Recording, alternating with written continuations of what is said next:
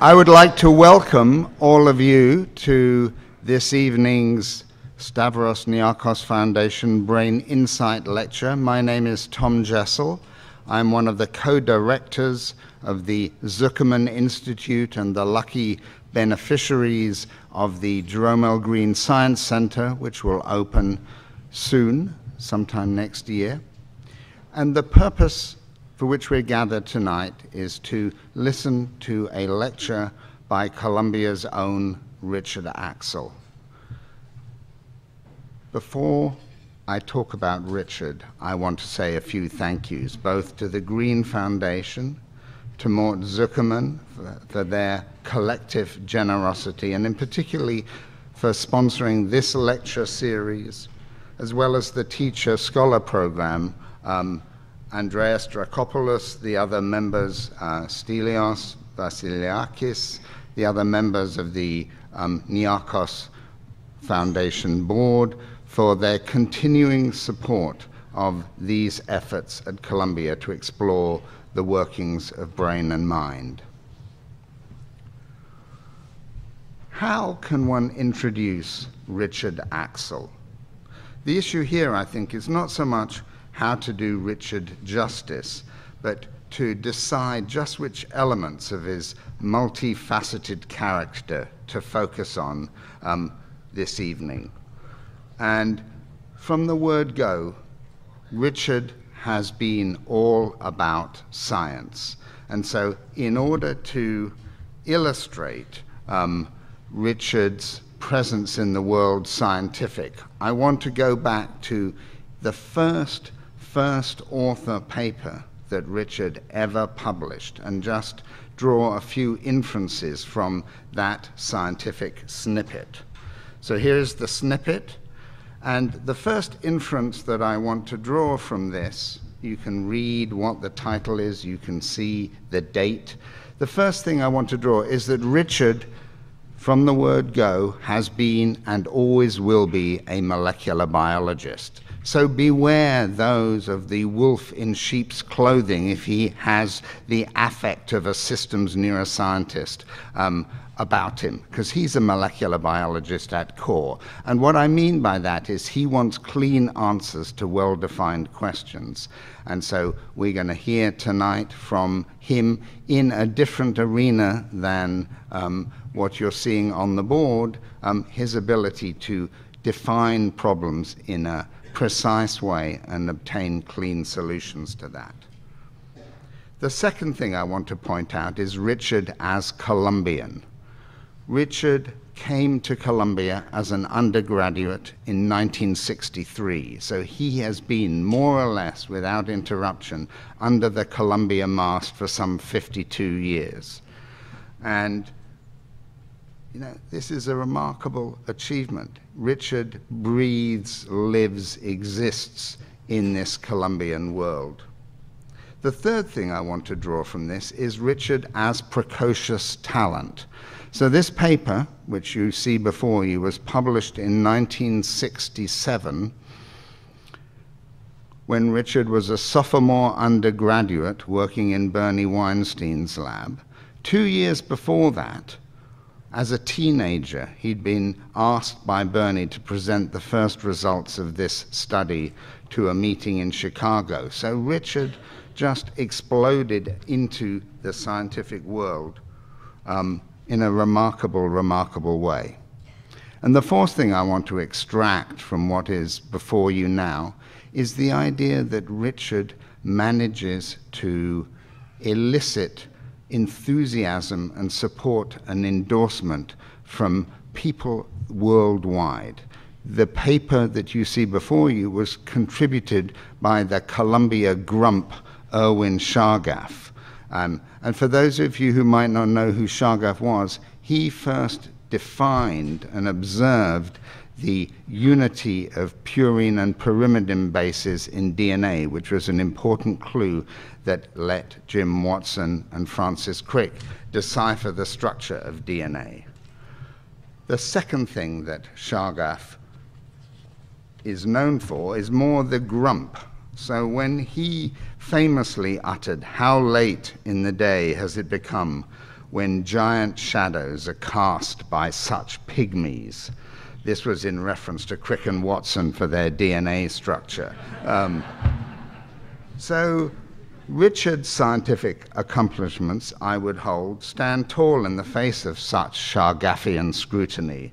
And anyone who knows Richard maybe will appreciate that if you've ever been the object of Richard's lacerating prose and opinion, you will see that there's a little bit of Chargaff in Richard. So this Columbia influence has writ large.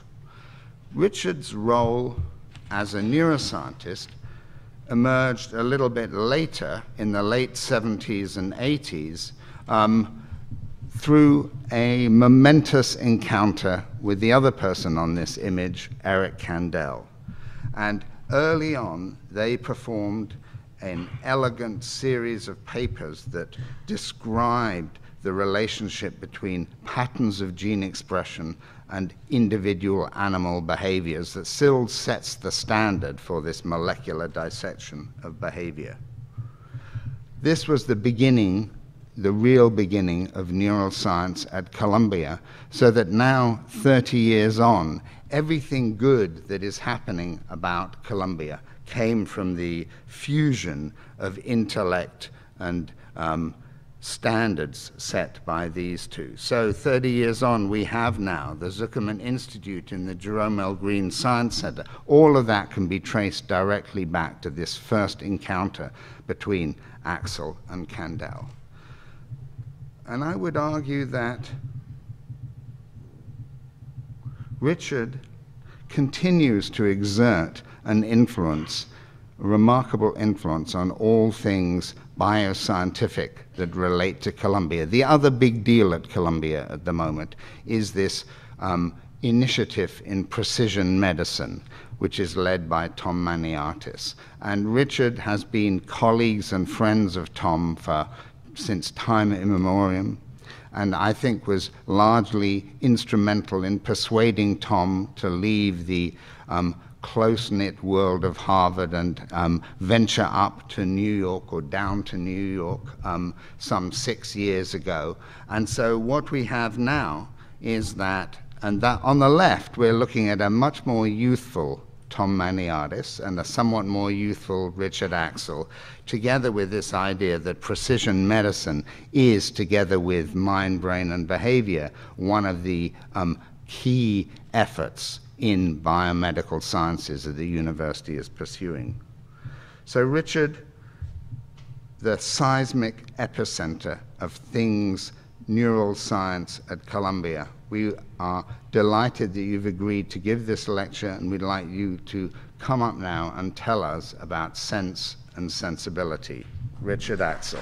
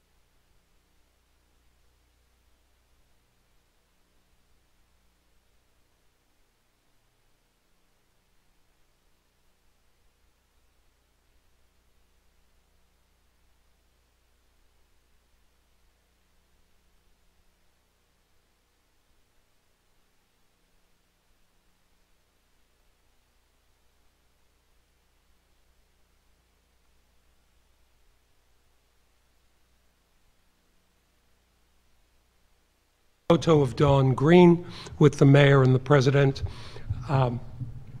responsible whose generosity is responsible for the Jerome Green Science Center. And we also have tonight another generous donor and a new and very good friend, Mort Zuckerman, whose generosity has allowed the formation within the center of the Mort Zuckerman Mind-Brain Behavior Institute. And here is Mort announcing his generous gift. And here is Mort after he signed the check.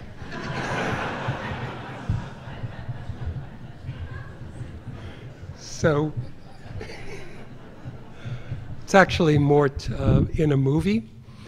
He's an actor as well, as you know. And so thank you very much. It really is a pleasure. Now, am I wired or do I have to? Can you hear me? Yeah. Okay.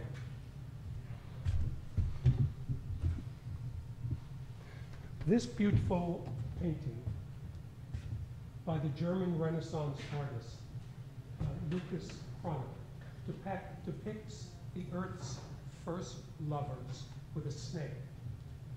500 years later, the master of the zip, Barnett Newman, painted the very same image. Barnett Newman's Adam and Eve has Adam and Eve reflected by lines, colors, forms that bear no resemblance to reality. This is an abstraction, and meaning must be imposed upon this image by prior knowledge or experience. This is precisely what the brain must do. Perception, emotion, cognition, memory, action, all in the...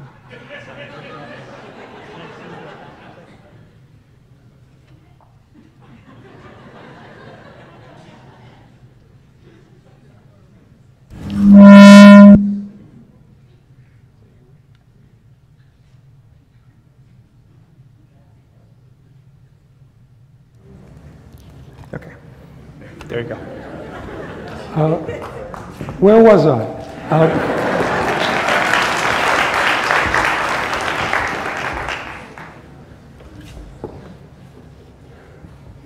Perception, memory, thought, cognition, all must be represented in a brain by the activity of large ensembles of neurons. And these ensembles, these neural representations, are reflecting thought. And so they too must be abstractions. And meaning must be imposed upon these abstract brain representations, either by evolution or by experience. Let's consider the problem for sensory perception. How is it that the richness of the world, the frequent, which consists of discrete physical parameters, wavelengths of light in vision, frequencies of sound in hearing, the chemicals of smell and taste, all can be recognized and represented in a brain which simply consists of one thing, neurons. And neurons can only vary in two dimensions. They can only change their firing in time and space. This, I argue, is an astonishing problem.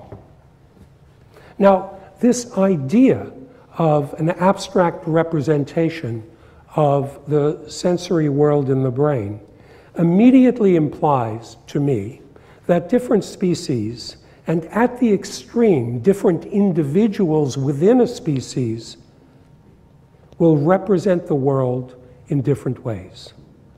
Perception will depend upon the ability of an organism's sense organs to recognize information in the physical world and then transmit that information to the brain, where it must create an internal representation of the physical world. This is what I call, and is called, a bottom-up process. It's a process that is often incomplete, and it comes without meaning, and meaning must be imposed by other brain structures by a process known as top-down processing. So meaning is imposed by brain structures upon this initial representation, and this meaning is imposed by bringing a stored record, experience, emotion, expectation upon a neural process as what I would call a top-down process.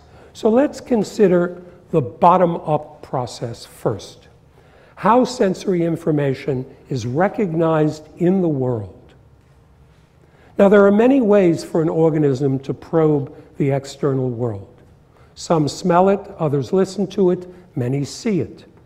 Each species, therefore, lives in its own unique sensory world to which other species may be partially or totally unaware.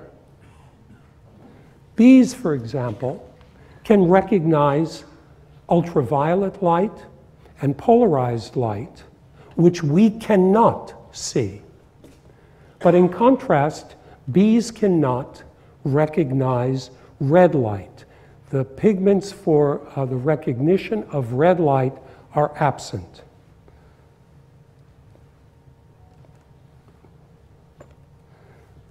This, for example, is how a human would view Edvard Munch's Scream, a painting that elicits enormous tension. And as Munch said, "And the sky turned a blood red, and I heard a great cry emanating from nature. We are entranced." The painting is iconic. This is how a honeybee would see the very same painting.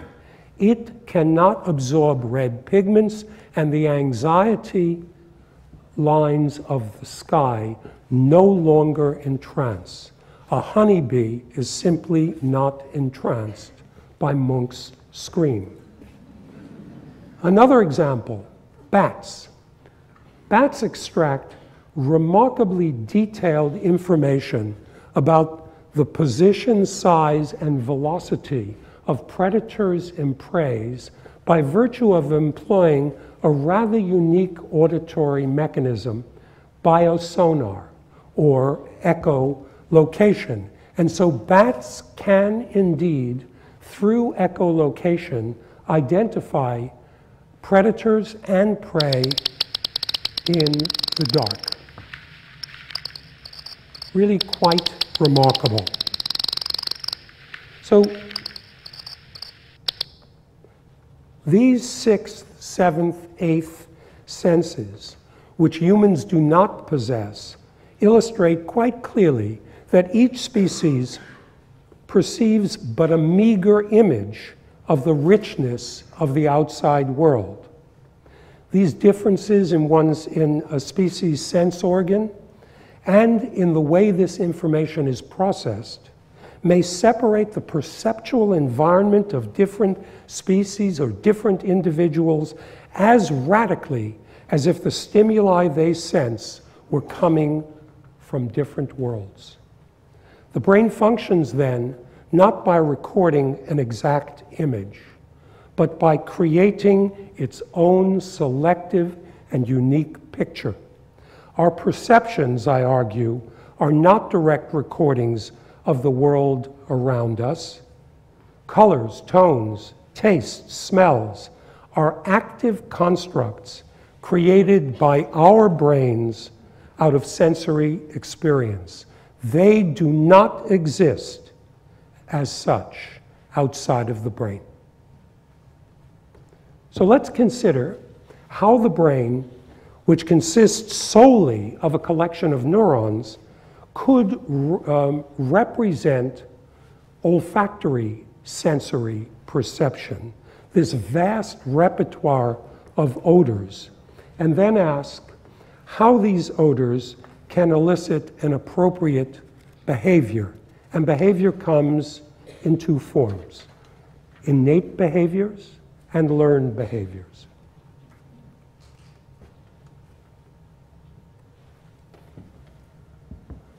Olfactory sensory perception is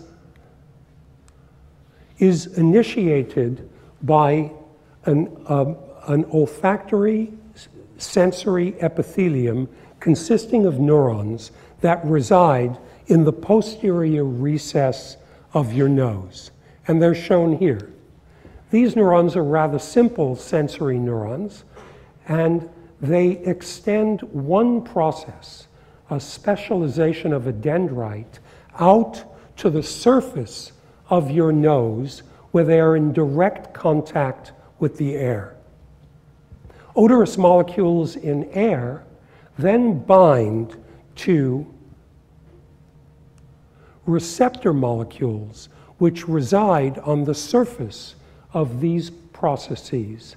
And the energy of binding of odors is translated into alterations in the electrical properties of these neurons.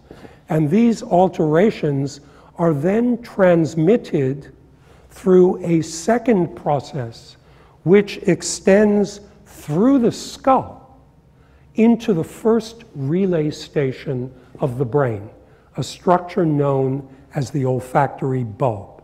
And so there is a singular cell, a direct connection between the outside world and your brain.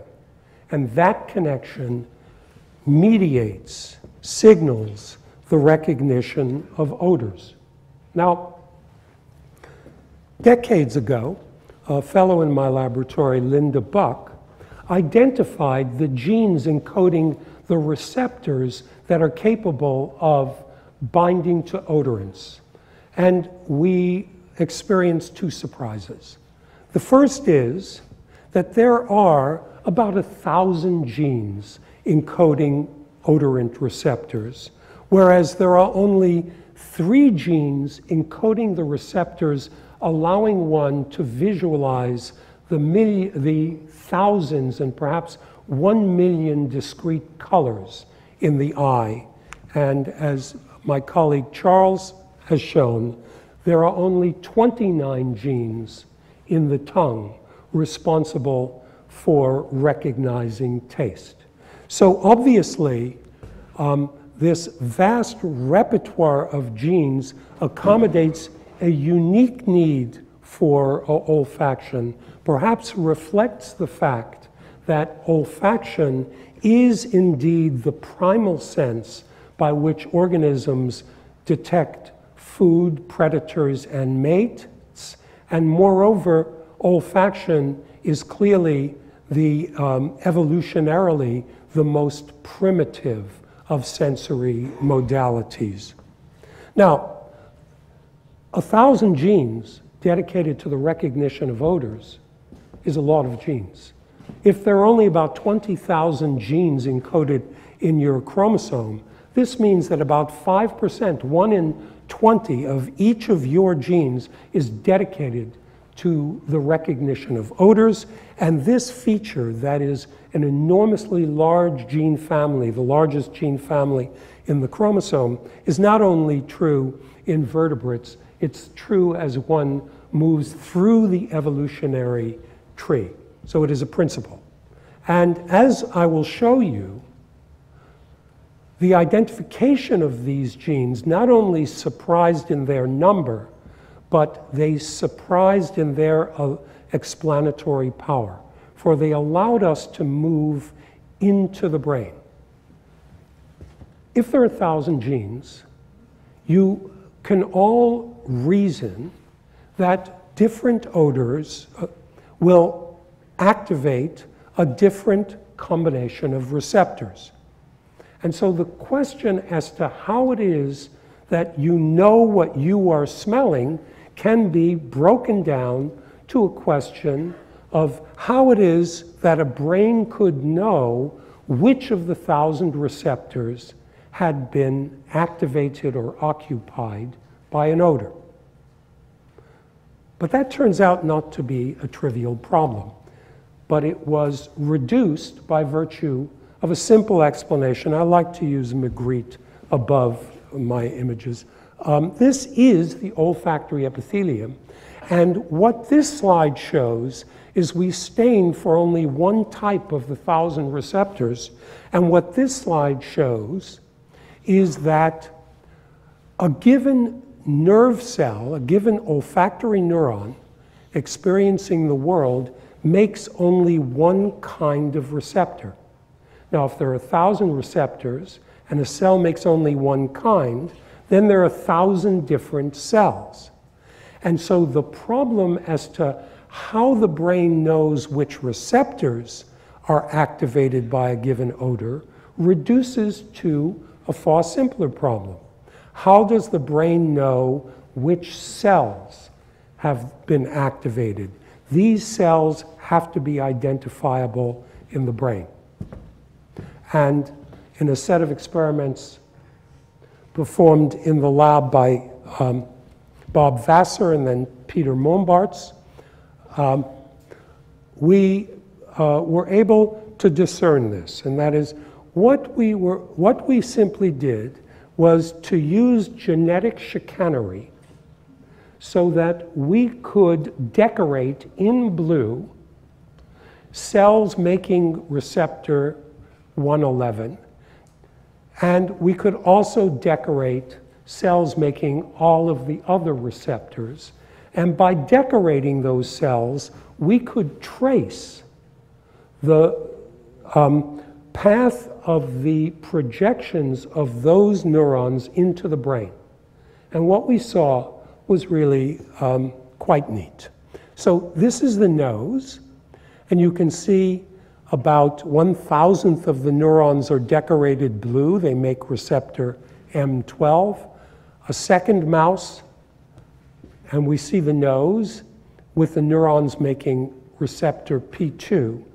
And what we observe is that the neurons in the epithelium appear to be distributed throughout the nose. But as their processes extend through the skull, this is the skull, into the first relay station in the brain, they converge on a fixed point. That point, or that locus, is called a glomerulus. And if each neuron that makes a different receptor converges on a different point, then what you have in the brain is an anatomic map. You have a map in the brain which defines each of the 1,000 receptors. And it should immediately follow then that a given odor will bind a combination of receptors different from the combination of a second odor, and that in turn should activate a different combination of points. So cherry, for example, the smell of cherry might activate this combinatorial of points, whereas lemon would activate this combinatorial of points. And this very simple model would argue that odor quality would be determined by distinct spatial patterns of neural activity in this very early brain structure, the olfactory bulb. We together? This is true. One can use one of the new and important technologies, that is optical imaging through a sophisticated 2-photon microscope, and actually look at the activity of brain regions with a resolution about 1,000 times greater than functional magnetic resonance imaging that many of you are aware of, and with a sensitivity about 1,000 times greater. So we really can look at a subcellular level at neural activity in the brain. And that's what you see here. And we're looking in the olfactory bulb in a brain, in a mouse exposed to a fruit odor,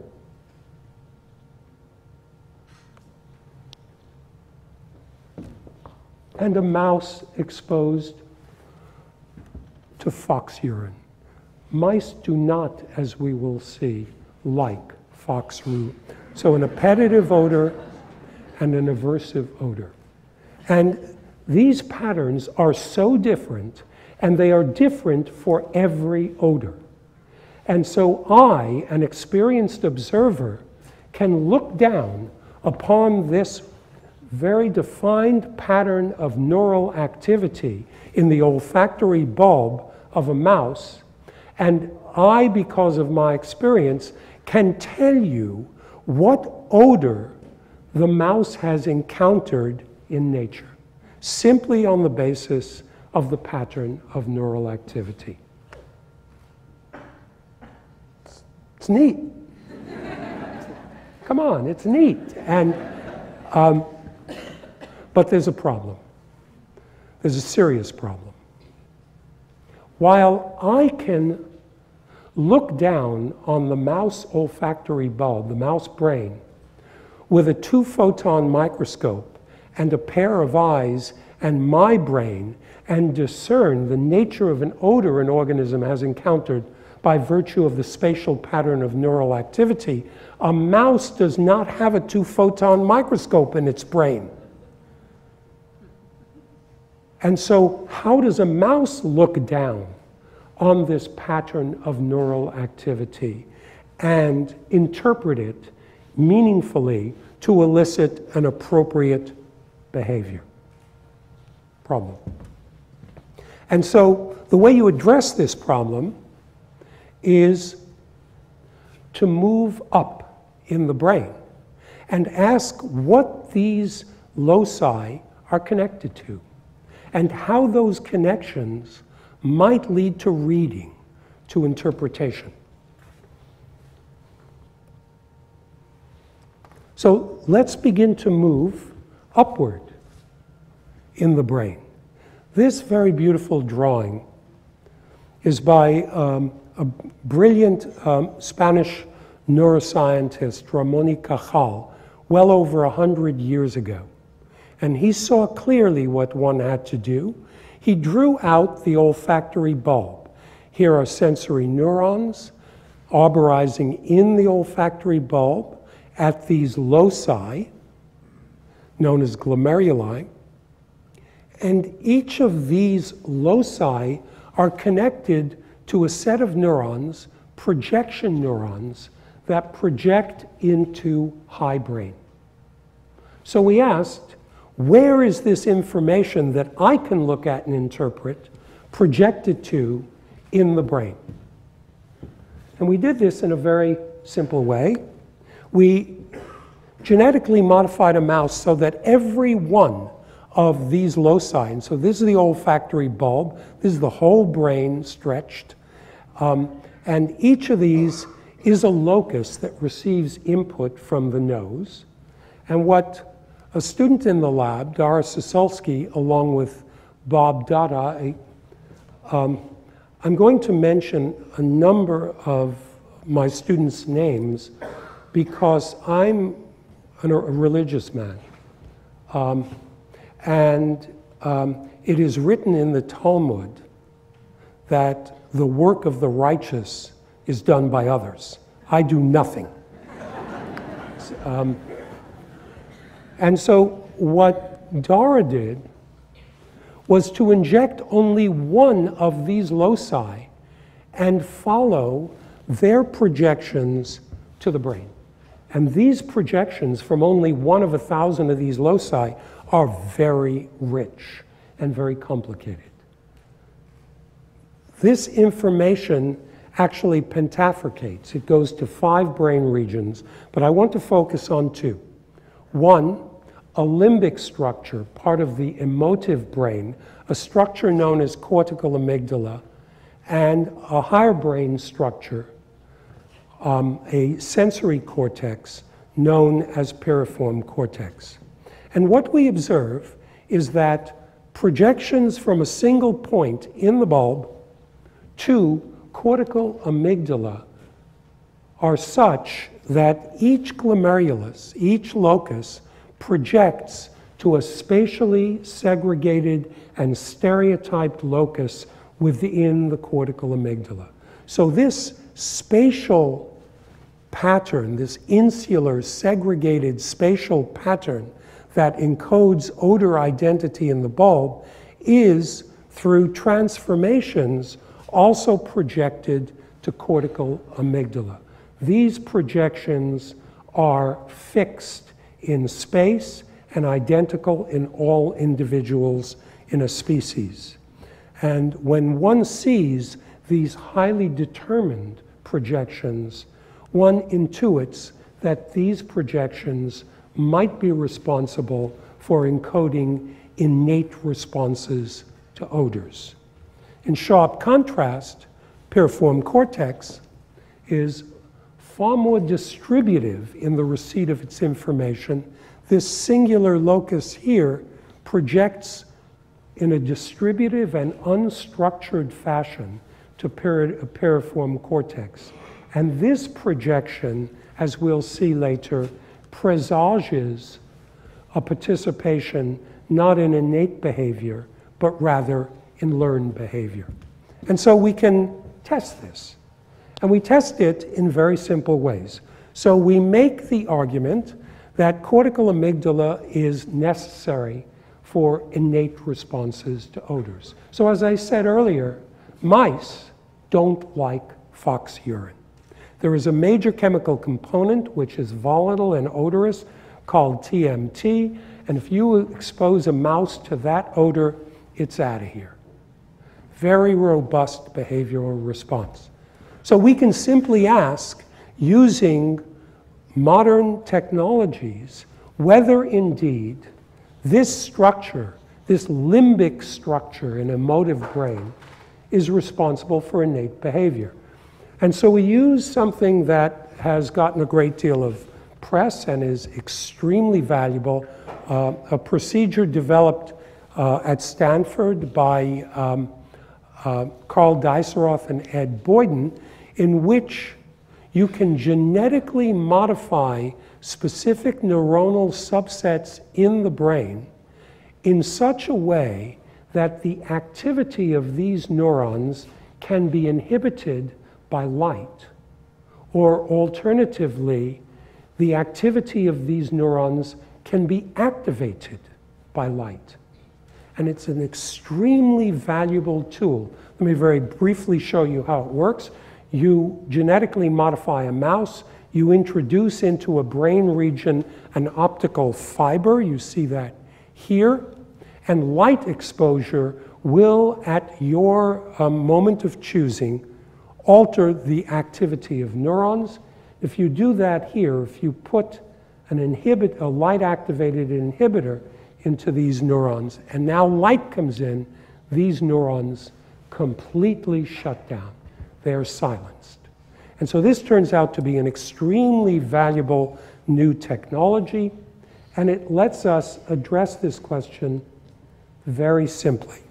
What we do is we take a brain and we genetically modify it so that this structure, the olfactory bulb that I showed you projects to cortical amygdala, is expressing a light-activated silencer. Or you put a light-activated silencer right into cortical amygdala, and you develop an assay for avoidance. So here we have a very large chamber which has 4 quadrants with different odors, and in this quadrant you put fox urine.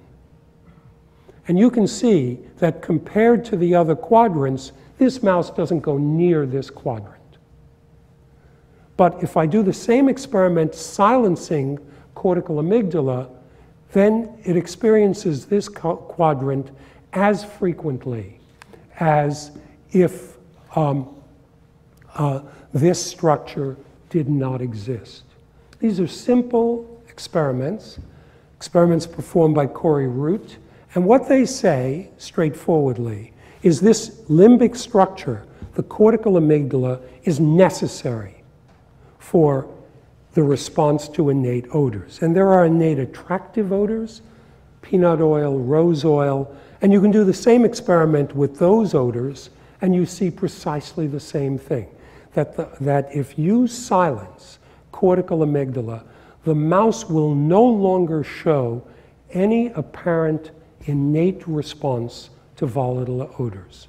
And we can expand this trickery in even more refined ways. I don't want to technically bore you, but the power of this technology is providing in many different arenas significant insight. You can alter this technology where you now introduce a light-activated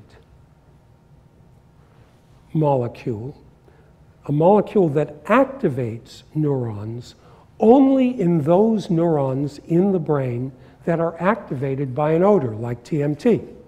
So I can put a light-activated activatable molecule only in the subpopulation of neurons activated by TMT, and then I can shine light on this animal with no TMT present and ask, does the animal exhibit aversive behavior? Does it run away? And it does. So this experiment, taken together with the previous experiment, says that indeed this structure, the cortical amygdala, is both necessary and sufficient to elicit for an innate response to odors. Moreover, as I argued earlier, there is spatial segregation here, and there is spatial segregation here. So those glomeruli that appear to be activated by aversive innate odors tend to project over here, and those activating loci responsive to appetitive odors activate here. And you can, in fact, test this by artifactually activating here, and you will get aversion. And if you artifactually activate here, you get appetitive behavior. So it seems then that this limbic structure is involved in innate behavior. But most odors do not elicit innate behaviors. In fact, there are very few, if any, odors in humans that elicit an innate response. You can think of them, but they're very rare.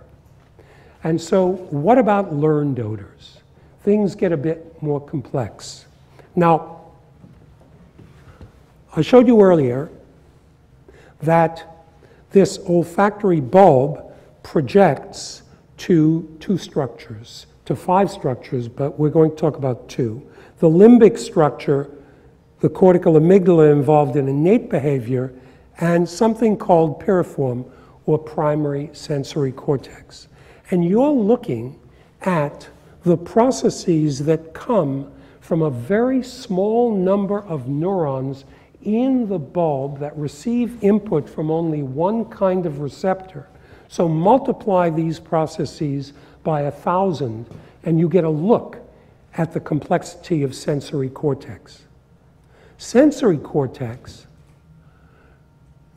discards that spatial order that I described to you in the bulb and that I described to you in cortical amygdala.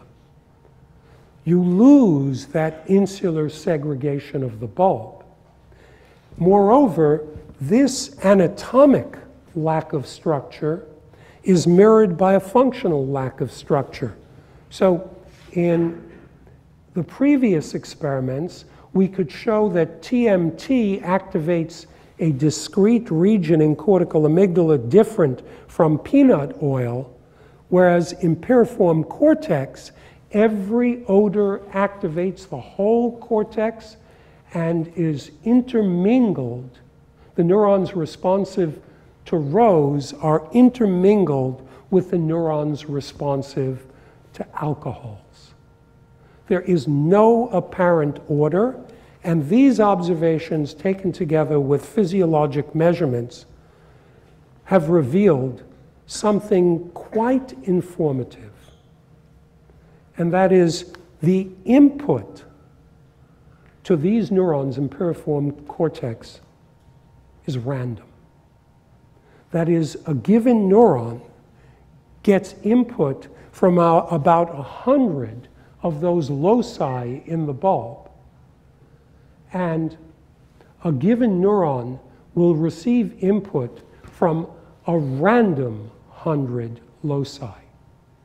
So that's very different than this innate pathway. It's very different, and it was very important to us, because if this structure is built by unstructured, distributive, seemingly random projections, what that means is that in the same odor in different people will activate different neurons.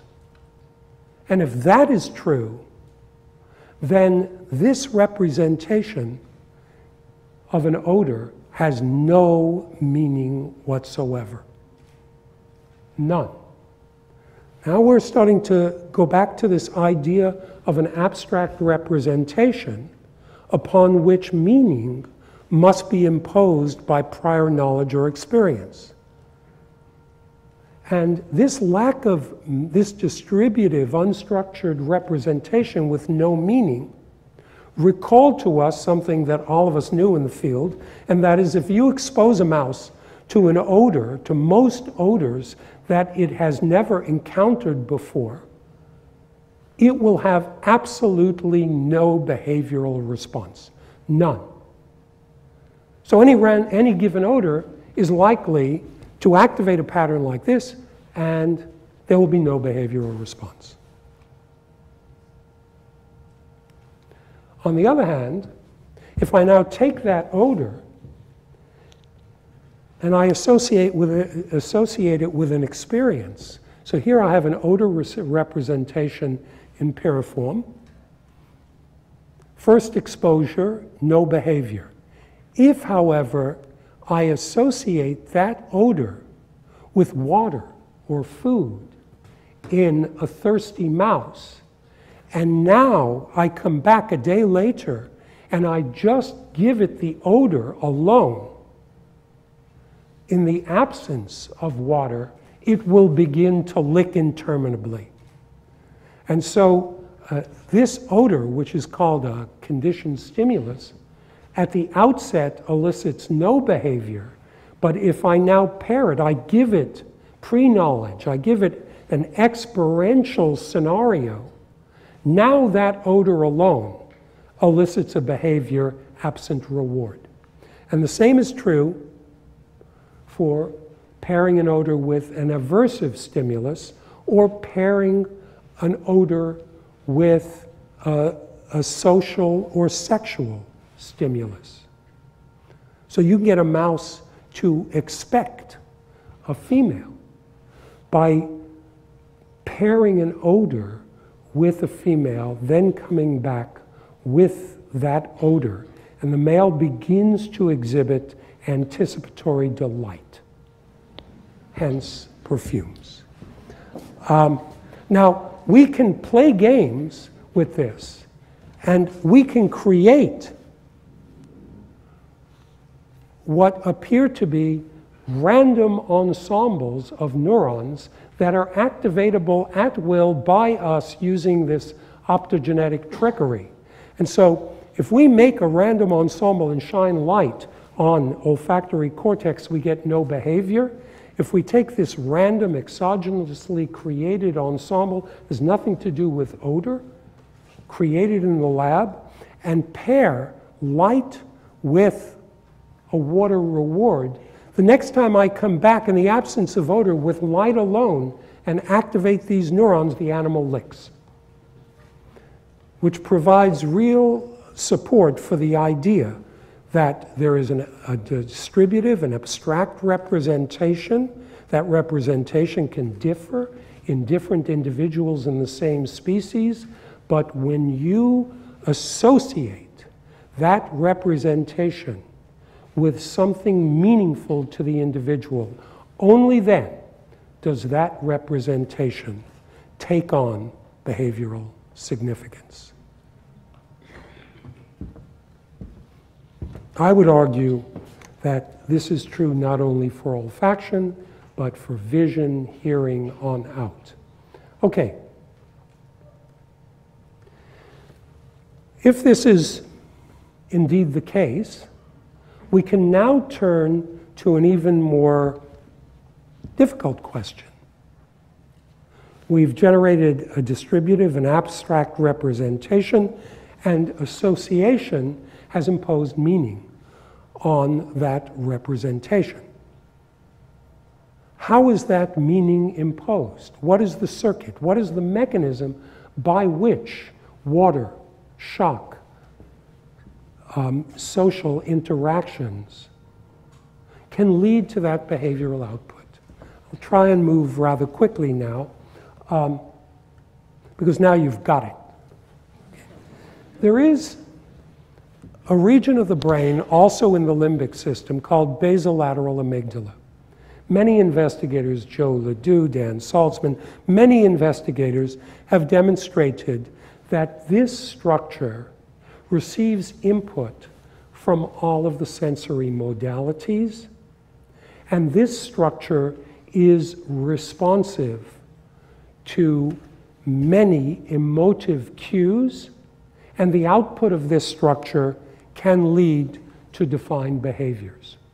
And so what Felicity Gore and Ed Schwartz in the lab were able to do with Dan Saltzman is to demonstrate that if I shock a mouse, I will activate a subset of cells in basolateral amygdala, and that allows me to decorate those cells, and I can demonstrate that activating those cells will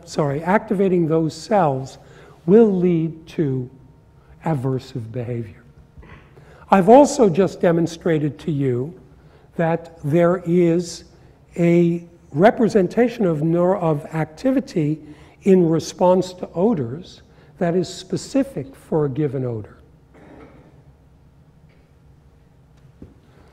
What Felicity was able to demonstrate is that there indeed is a connection between this representation and that representation.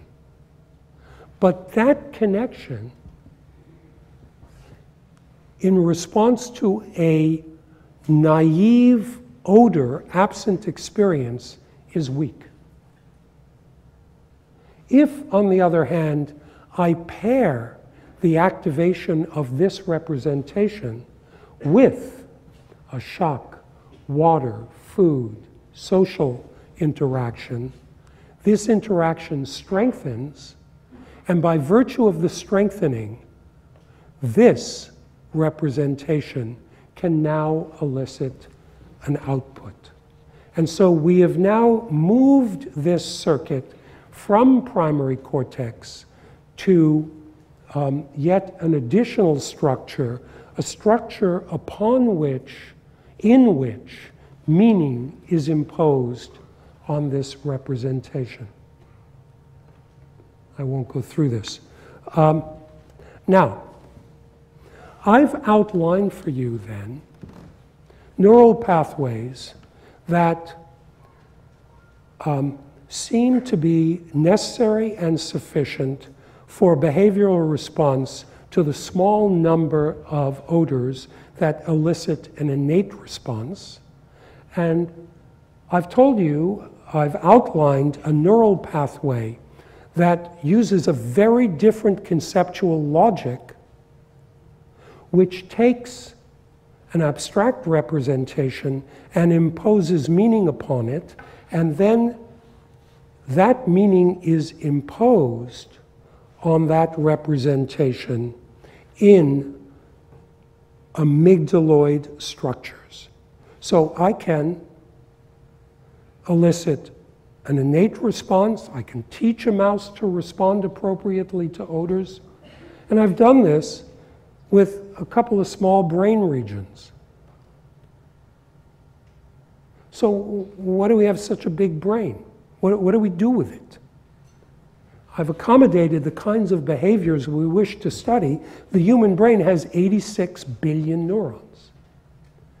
And so what we are studying, it turns out, is a very simple, elemental form of sensory learning. And I want to give you an example of that.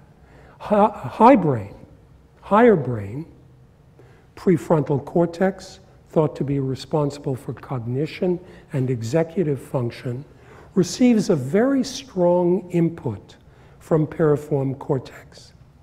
If I use optogenetic tinkering to silence prefrontal cortex, every behavior I've just described to you is left intact. What do I need this for? Well, it turns out you need it because you are doing far more sophisticated things, and we're beginning to be able to tease away at the sophistication of the multiple additional layers of cortex to which this primary olfactory cortex projects. And there are many such projections, one of which is prefrontal cortex. A very simple experiment that Christian Boboila did was simply to use optogenetic silencing to shut down prefrontal cortex. As I told you a moment ago, if I shut down prefrontal cortex, simple associative olfactory learning remains intact. Now, if, however, I ask the mouse to think, to modify, to update what it has learned, something I find very difficult to do myself. So I entrain an animal such that odor A is rewarded and odor B is not rewarded. And I silence prefrontal cortex, the animal will still be able to recognize these meanings and perform this task. If, however, I now do something called reversal learning, that is, I update, I change this information so that now odor A in the same mouse is not rewarded and odor B is rewarded. To do this, you need prefrontal cortex. So you can begin to see what you're doing is building out hierarchical brain structures. You're building out hierarchical brain structures, each of which is contributing new and additional information to what has been learned by more primitive brain structures. And without getting too complex, what this allows you to do is to retain that which you have learned, even though the new knowledge countervenes the implications of what you have learned. That is, you do not want to discard learning. You do not want to unlearn. You want to add additional information as one moves hierarchically up the brain structure. And the higher those brain structures, the more dominance they may have over lower structures. The higher the organism evolutionarily, the more recent the organism, the greater these higher order brain structures. Okay. So I've tried to describe experiments that reinforce the idea I discussed earlier, using olfactory sensory information. Olfactory sensory information enters the brain. It enters the brain without meaning by a process that I described as bottom-up. And it generates an abstract representation. This bottom-up process results in an incomplete and a selective image of physical reality, an image without meaning. This image must then be completed by other brain structures, some higher, some lower, as I've just described to you with respect to the amygdala and prefrontal cortex. And so this image is completed by using information from these other brain structures by what I called earlier a top-down process. And this process brings expectation, experience, pre-knowledge, emotion to our perceptions. In fact, many of our perceptions would have no meaning without them. If this is true, however, then perception is only a hypothesis, a best guess that only asymptotically approaches reality. It's a guess. And if this is indeed correct, then our assumptions about what we perceive from the world are based in part from input through our sense organs and in part from the brain's stored record, a record nourished by our experience. Now, while I've tried to describe this to you in the olfactory system, let me provide for you perhaps more vivid examples from both the visual and auditory systems. If perception is really just an assumption, a best guess, then you can get it wrong. Consider this classic example, the Kinesa triangle. All of you, I think, see an equilateral triangle. Keep looking. See it? Your brain has essentially connected the three Pac-Men to create an equilateral triangle. But those sides do not exist. They exist in your brain. Your brain is using pre-knowledge, expectation, preconceived notions of the visual world to create what is not. This is a visual illusion. Now, I was recently exposed, we're almost there. I was recently exposed to an even more compelling example when I learned of the dramatic improvements in hearing that can be accommodated by the new cochlear transplants. And the new transplants try and recapitulate the cochlea by adding multiple channels to the implant. And I want you to try and listen to this and see how quickly you can begin to comprehend the noise.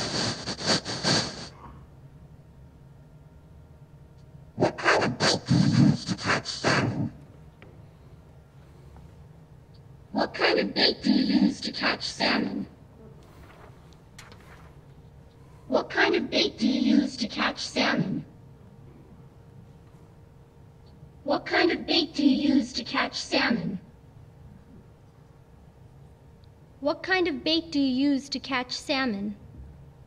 So it took a while for you to hear it. Now listen. Your experience.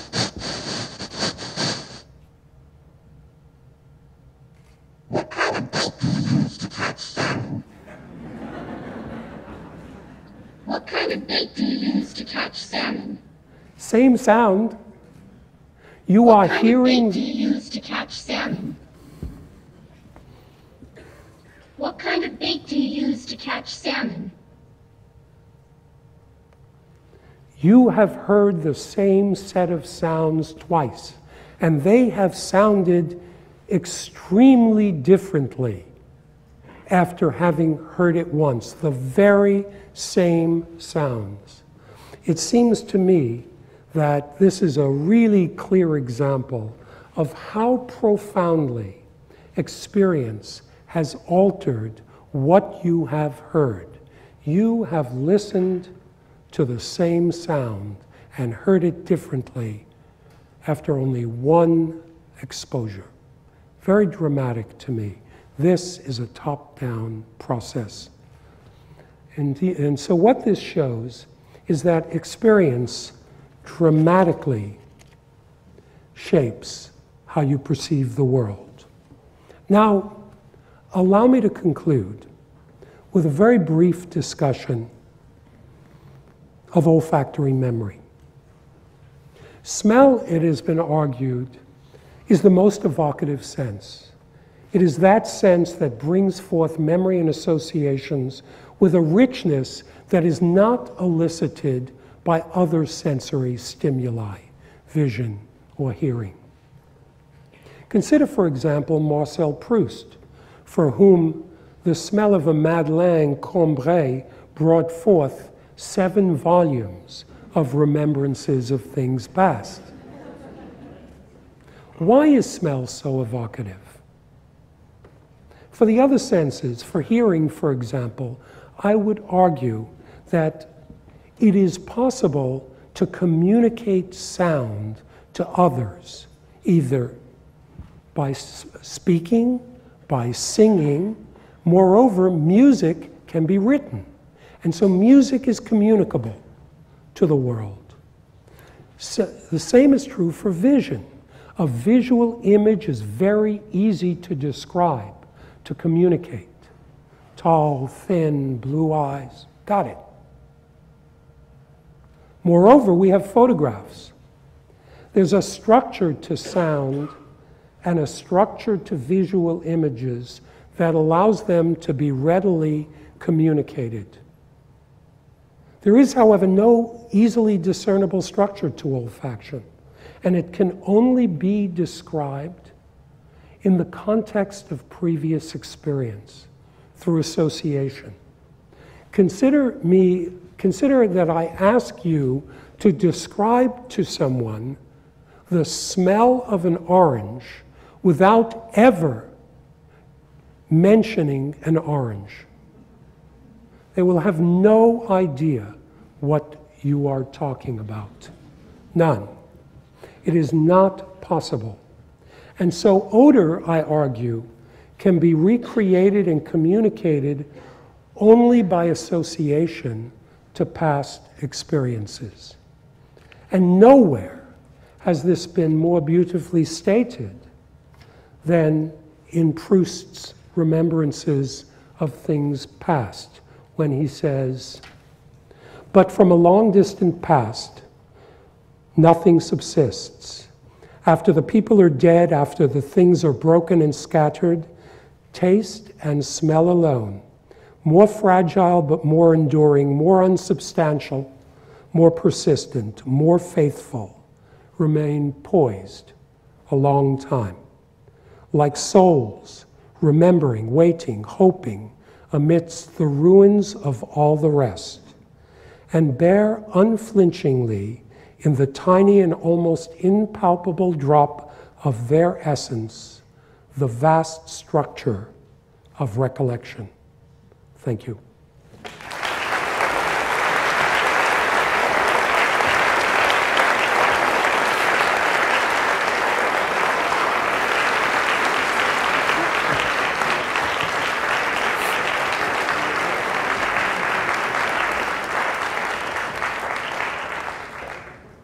So we have time for questions. There are people who will be providing you with microphones, so wait till you get a mic to ask a question.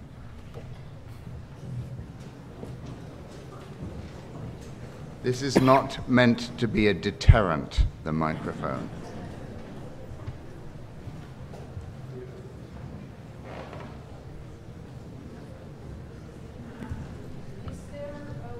Let's wait. There's a question down here.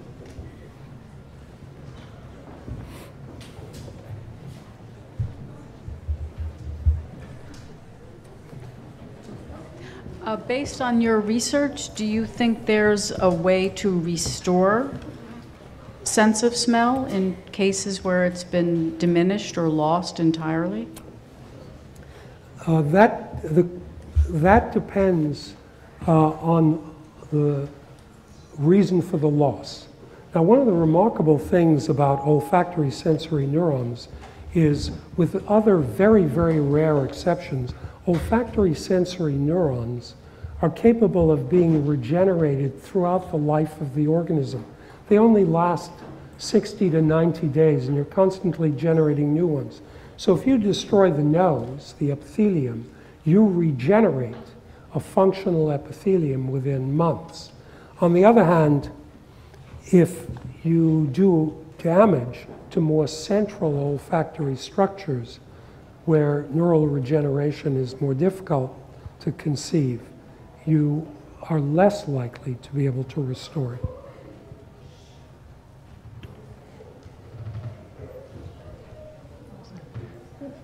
Quick question. I was wondering if you could use prefrontal cortex activation as an unconditioned stimulus, like you did in the puriform cortex. Whether I use the piriform cortex as a conditioned stimulus, and I can also use prefrontal cortex as a conditioned stimulus, yes, and that works. So it says that indeed prefrontal cortex is hooked to behavioral output and it can be entrained, but if I get rid of it, I use the entrainment of the piriform cortex.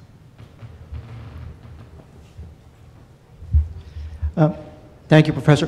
One of the things I think you've shown us is to what degree we are machines, l'homme la machine. But I believe you've also said that you're religious. So my question is, what kind of machine are we? So I would question your premise. That is, I think our studies show that there is a machine-like component to innate deterministic responses, but rather a flexible, individualistic character to sensory learning. I think we're hardly machines. Now, machines can be taught to do precisely what I described, but I would have to use my brain to teach that machine to do it. Hi, a lot of, sometimes before brain surgery, like functional MRI is used to, map sensitive areas of the brain, but as you've shown, that there are some areas that may not appear sensitive, but they impact learning. So do you think whenever brain resection occurs, you lose some function in the brain? Sorry, I missed the last phrase. Whenever brain, what? Like, let's say the fMRI scan says, okay, surgery will be safe, you will not touch a sensitive area, but no matter what, does brain resection cause loss of brain function then? No, I would not. First, I'm not a neurosurgeon. If we had more time, I'd explain why. And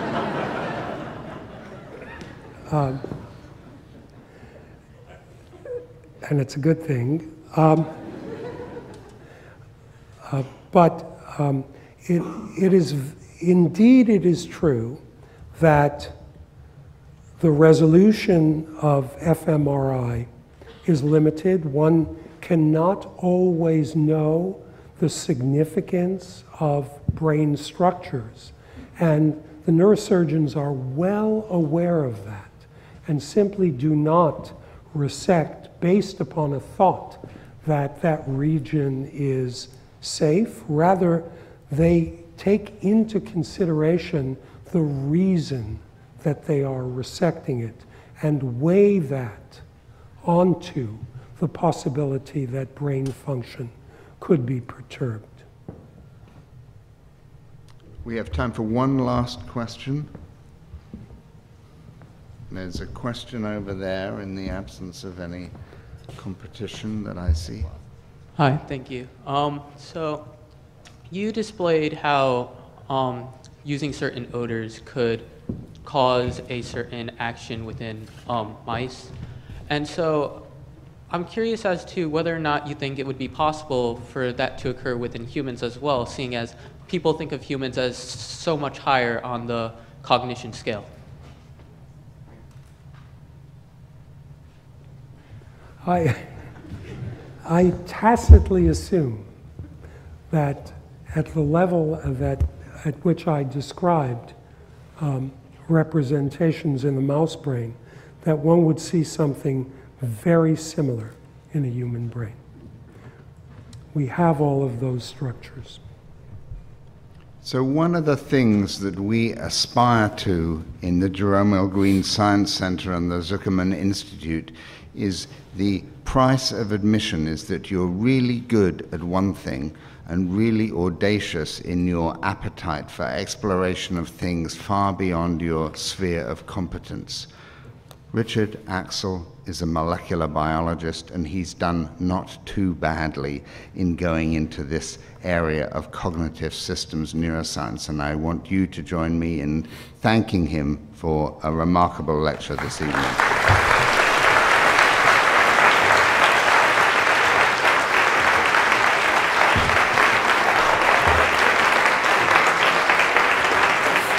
Thank you so much.